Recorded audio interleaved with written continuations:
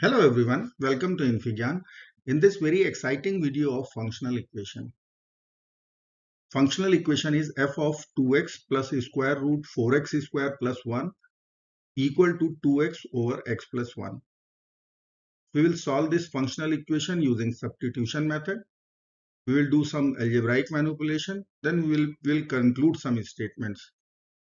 If you will observe the function, so that is 2x plus square root 4x square plus 1 is left hand side. So 2x is linear and square root of 4x square plus 1 is radical function. And right hand side you have got rational polynomial function. As you can see, denominator is there. Involvement of x in the form of numerator and denominator, that means rational polynomial function. So let's get started this problem by substitution.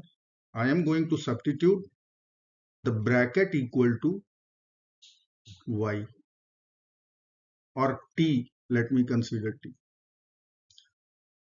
So I will write 2x plus a square root 4x square plus 1 equal to t. Take away 2x to both sides. So it will become 4x square plus 1 equal to t minus 2x. So how I will substitute x in terms of t so that I can put in the right hand side. So purpose is this x square should be eliminated, otherwise we cannot find out. So let us take the square both sides. So let me write there 4x square plus 1 whole square equal to t minus 2x whole square. So this square root will be over. Left hand side we will be having 4x square plus 1, and if I will open the whole square, so it will become t square plus 4x square minus 4tx. Now you can see this 4x square term will get cancelled out.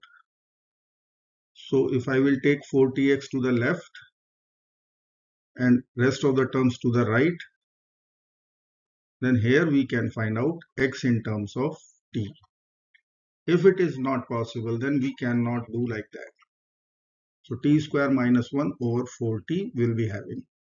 So x is t square minus 1 over 4t. If we are not able to cancel this 4x square from both sides, then this method won't be applicable.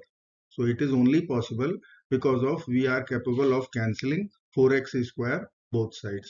So that equation converts into the linear form, and now we can easily write x in terms of t. Now this x I will put in the right hand side. So let's put left hand side will be, as you consider t, so it will be t equal to, now 2x. X means what we calculated, we will put here t square minus 1 over 4t divided by x plus 1. So t square minus 1 over 4t plus 1. Now we have to simplify to find out fx. Now how we will simplify? See, denominator you can see, let's take the common denominator in the denominator. So it will come out 2t square minus 1 over 4t over t square minus 1 plus 4t.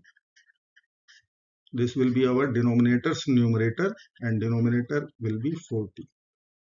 I just made the numerator denominator common denominator 4t, or you can consider LCM in the denominator. So that 40 will get cancelled out. So it will come out 2t square minus 2 over t square plus 4t minus 1. And your left hand side is f of t. Now I will substitute x in place of t. So I will write In place of t, I am writing x. So fx will be equal to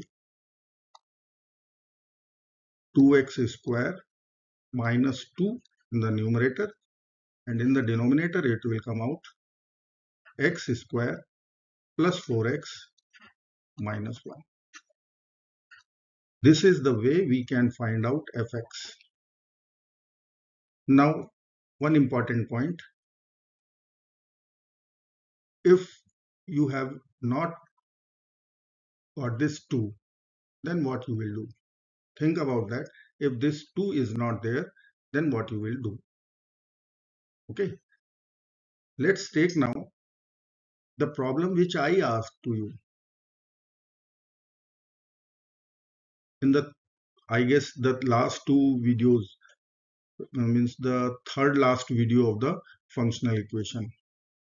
Equation was fx minus fx plus 1 equal to fx times fx plus 1.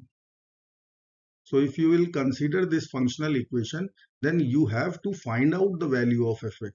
Fx won't come automatically, means by substitution you cannot find out fx in terms of function. So you have to think about whether it will be algebraic function, whether it will be trigonometric function, whether it will be exponential, logarithmic, rational, polynomial, any function.